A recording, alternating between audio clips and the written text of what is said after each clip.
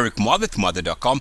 Today we are looking at the market, screaming to what is gonna be fresh all-time daily closing highs. Today being November 28th, 2017. Now, without going into too many details of trying to explain why the market is behaving the way it is with a strong push, even after a nice move in 2017, today we are seeing a strong upward trend. Now, the reason why we are seeing this push, the best way I could explain it is take a look at what the RSI is doing for the Dow. And we can see for the Dow, the market is pushing the RSI above the threshold that you always hear me talk about, that is at 69.1. So the reason for this spike, in my opinion, there is the market close.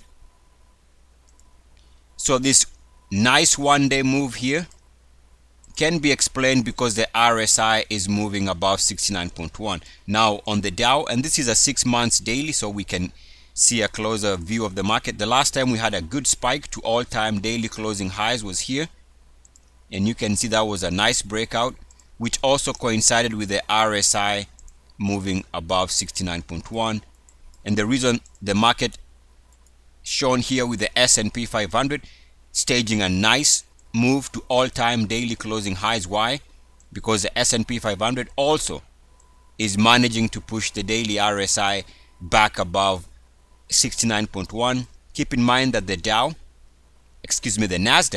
has been trading above 69.1 over the last week or so. So as long as markets on the smaller time frames continue to hold above 69.1, expect this market to be strong. Keep in mind, the markets continue to be strong on the weekly. For example, S&P 500 on the weekly continues to hold above 69.1. And remember, we've been saying this for many weeks. As long as the market is above 69.1, expect markets to be sideways to outright bullish. We also take a look at the Dow. Actually, let's take a look at the monthly for the S&P 500, since they all have pretty much similar monthly looking charts. The Dow, S&P 500 and the Nasdaq all showing that the monthly RSI continues to trade above 69.1. As long as we are trading above 69.1, expect there to be pullbacks. They'll be shallow.